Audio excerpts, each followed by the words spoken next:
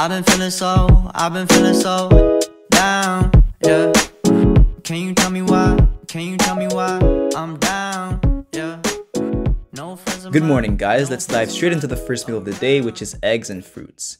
I'm never really hungry in the morning, so this is pretty much all I'll eat until lunch. Now I'm gonna go do some deep work, as I find I have the most mental clarity and motivation in the mornings. It's my summer break right now, so there's no schoolwork or studying to do. My deep work mostly consists of scripting and editing videos. Alright, so the second meal of the day is at lunchtime.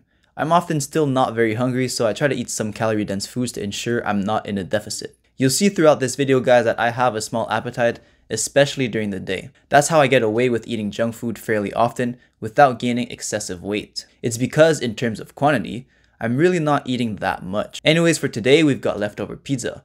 I also try to get some fruits or veggies in after the meal. More times than not though, it's gonna be fruits, cause I have a child's palate and hate most veggies. Lastly, for this meal, I'm having a protein milkshake. There's another tip for you guys who are struggling to gain weight. Liquid calories are much easier to consume, so having something like a smoothie at the end of your meal can be super helpful.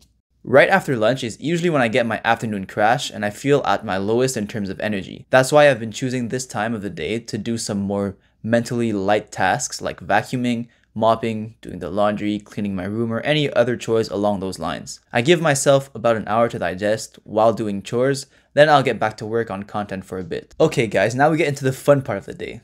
I decided to split today's workout in two parts because I'm planning on training at the gym with a friend. Since my friend doesn't do calisthenics, the first part is my solo calisthenics routine at home. For this workout, I'll be alternating between front lever work and hand balancing. Starting off with a few warm-up handstands on the wall, then I move on to banded front lever work. I'm currently really trying to focus on form and breathing, as well as increasing hold times. I'm aiming for 3 sets of around 15 seconds. Next up, I've added this new handstand exercise in my routine. I'm basically moving out of alignment on purpose and then trying to get back into alignment without using the wall. It's almost like a partial range of motion planche press to handstand. The goal is to learn how to create balance in multiple positions. It's also great because it transfers to other skills like the planche and the handstand push-up.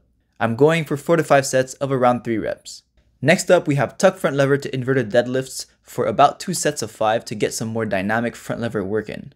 And we finish off this workout with a few max handstand holds. It's now time for supper, and the vast majority of the time I'm having whatever the parents are cooking. Today, we have a simple pork and rice meal. I'm going to eat this real quick, and then I'm getting ready to meet up with a friend at the gym for the second workout.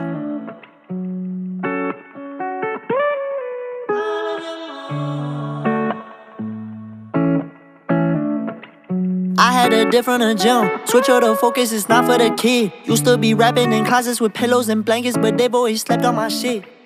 I done get everything. Okay, so for the weightlifting workout today, I'm starting off with the bench press for 3 sets in the 6 to 10 rep range.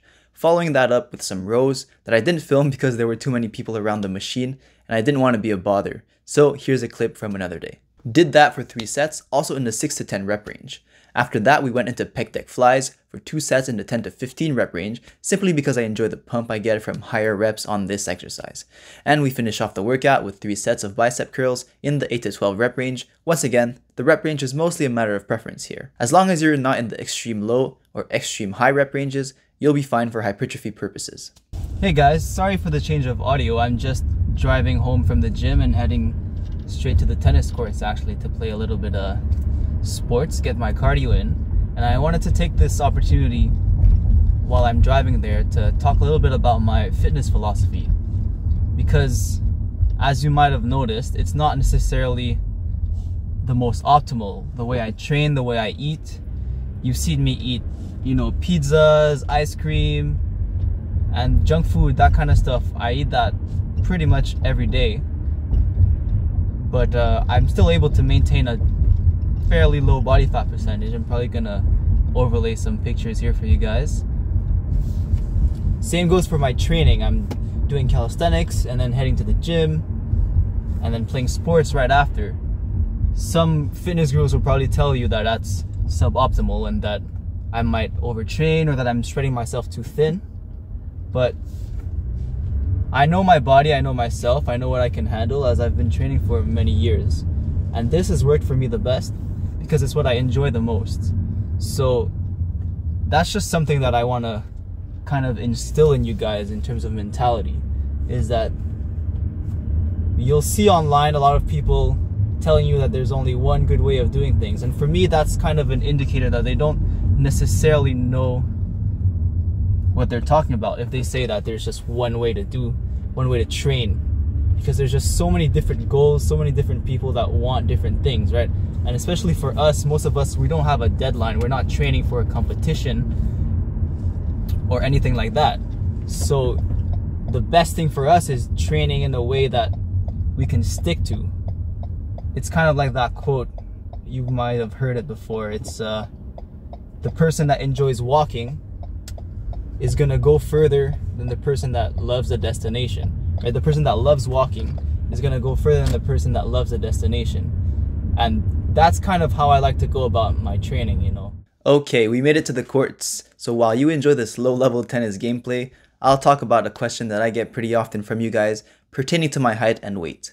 I am a pretty short guy at 5'4", weighing around 140 pounds on a good day. This means I probably need less calories than you would for a proportionally similar physique. That's why I always say in my videos that you can take inspiration from someone's diet and training, but you should always make sure to adapt it to make it work best for you. Also, I want you to remember that this is a Sunday in the middle of summer, so I have much more free time to do many training sessions. If I had less time and needed to cut down on my workouts, I'd focus on one calisthenics skill instead of two, and I'd cut out the tennis as well for a less time-consuming form of cardio instead. Now the day's coming to an end, and I'm having the last meal of the day, which is a cheesy snack. And by cheesy snack, I mean literally cheese and nothing else. Look at this though, 90 calories and 6 grams of protein per slice. For someone who struggles with getting their calories in, this just works. Now you might think I'm weird for this, but I find melted cheese in a bowl goes hard. Throw in a little bit of sauté spices, and you've got yourself a snack. And that's basically it for this day in the life, guys. Hopefully you got some value, but also some entertainment out of this. If not, you have my permission to talk shit in the comments. Thanks for watching. Tell the little bitch if you keep talking we can get busy. Get rich or die trying feeling like 50.